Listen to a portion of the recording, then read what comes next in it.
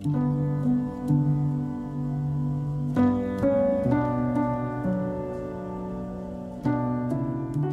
De Silva here, class of 1970.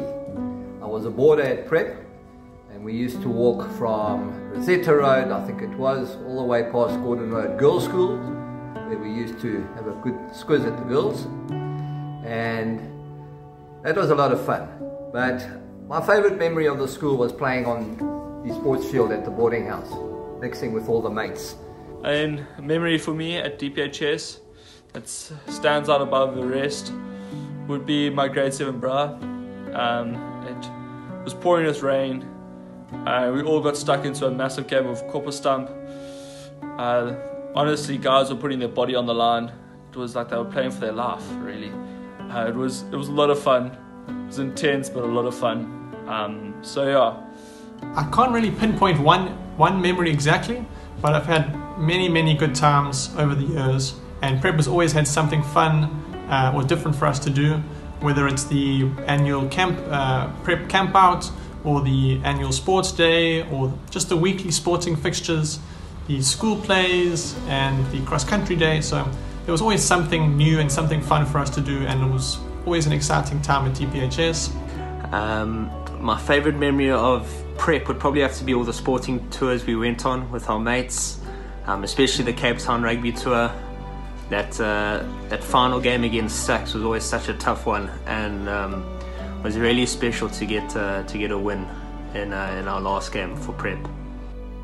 My brother and I were refugees from Iraq when my father worked, and we had to leave when the Germans were approaching. We then became refugees into Durban. I remember the school as a fairly simple brick-built structure with sizable playing fields. It appears to be more built up now. I enjoyed myself at Prep because they were so accommodating and friendly to an absolute newcomer. I had to learn all about Afrikaans with an American accent. Quite difficult, you know. And I learned about rugby, and I learned about actually eventually becoming the captain of the first team. My name is Aubrey Bidgood, and I was at Prep from 1938 to 1943. In my last year, I was appointed head prefect and also captain of the first cricket team. Our headmaster was Mr. Hayson, a very strong disciplinarian but a fair man who worked hard for the school during difficult times amidst the Second World War. My best memory was when I was in Standard 3, which I think is grade 4, grade 5, and I was sent to the headmaster, to Mr. Smith, because I did not complete my colouring in for my geography teacher. So I went in, and Mr. Smith saw the note from the teacher, Miss McGill, if I recall her name, who I've since reconnected with at my kids' school, and he says, "My boy, you didn't finish your homework, so bend over," and I took a hard caning, just one hard one. I turned round and grimaced, a little tear in my eye, and Mr. Smith asked, he says, "Dante, why did you not finish your colouring in?" And I opened my book. I said, "Mr. Smith, the only animal I did not colour in was the last animal in this book. And the reason why I didn't colour in this animal, because I believe that it is a white rhino and did not need colouring in." I subsequently received a credit that I never went to claim from Mr. Smith. So those were my fondest memories.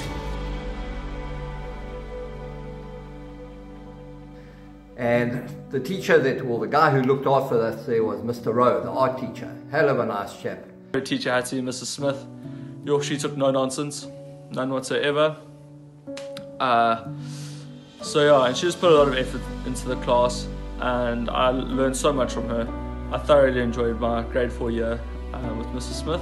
I was fortunate to have really good teachers throughout the whole of my Prep career, and each teacher had a unique impact in my life in some way, big or small. So I will always be thankful for the leadership at DPHS. My favourite teacher, yeah, it's a tough one. I was really lucky to have such great teachers. Don't want to upset anyone, but would probably have to be Mrs. Woodcock. I can just clearly remember how excited we all were when we were put into the class. My favorite teacher was Mr. Rankin. In fact, I snuck someone else's name card that was next to Mr. Rankin's at our grade 7 dinner and swapped it with mine so that I could sit next to him. He was a hero of mine. I loved that man, and he made my school career so much better.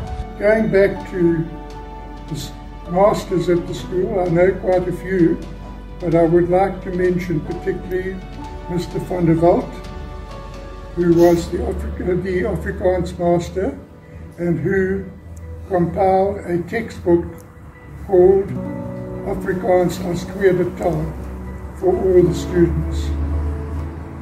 And then of course there was the old man at the school, Mr. Wilkinson, who was the woodwork master forever and ever. Favorite teacher, believe it or not, was Mr. Smith. Although I had other cool teachers in my time there.